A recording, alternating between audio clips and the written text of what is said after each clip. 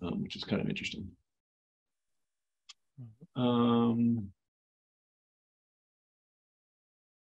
VS Code tooling. What's the question there?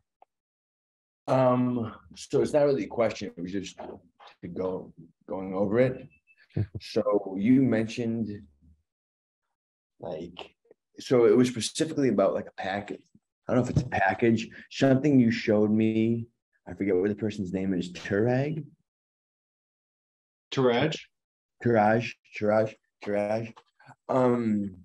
So is there some sort of public just sometimes I run into errors with VS Code. Oh, maybe I know what you're talking about.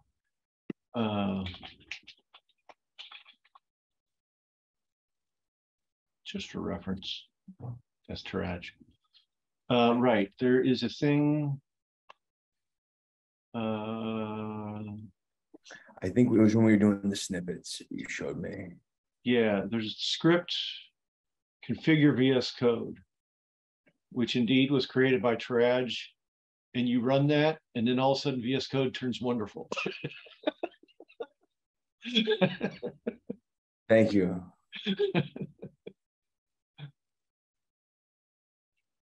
I barely understand what it does. Could you more define wonderful? Like, what is it? Oh, in particular, it automatically formats on save. So you write garbage JavaScript and hit save, and it turns it into wonderful JavaScript. So okay. Right. So you write.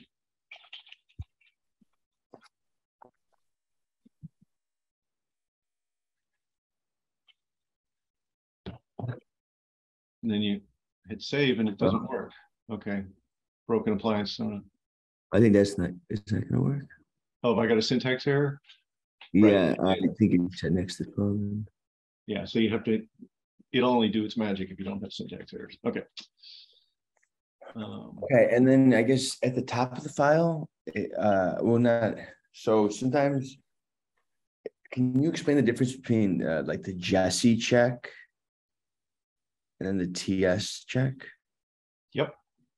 Hold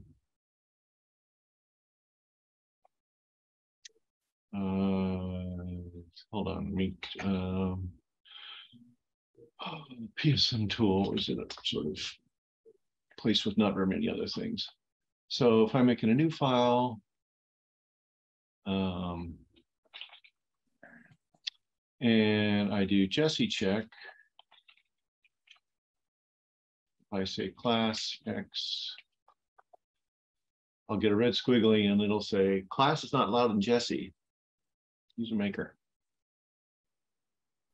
All right, so this is doing checks for Jesse.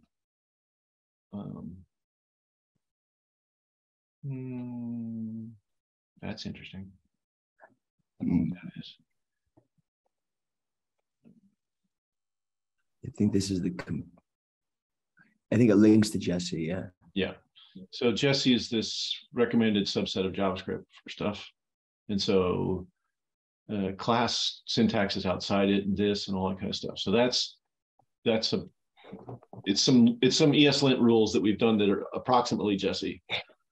And then TS check is TypeScript. So that allows you to say const x equals 1, and then that should give me, oh. All right, so I guess now when we're writing smart contracts, like you see TS check at the type of a lot of the files, but aren't we writing Jesse though? So does that mean it would be preferred to have the Jesse check at the top of the file? You can have both. Okay, I guess I haven't seen Jesse check too much in the Agoric SDK code. Well, it's newish. We apply it mostly in the interprotocol smart contracts. But like a lot of the kernel stuff, it predated Jesse, and converting it wasn't. And the kernel stuff is not smart contracts. It's kind of like, anyway, we don't use Jesse in the kernel very much. Okay, cool. Thank you for that.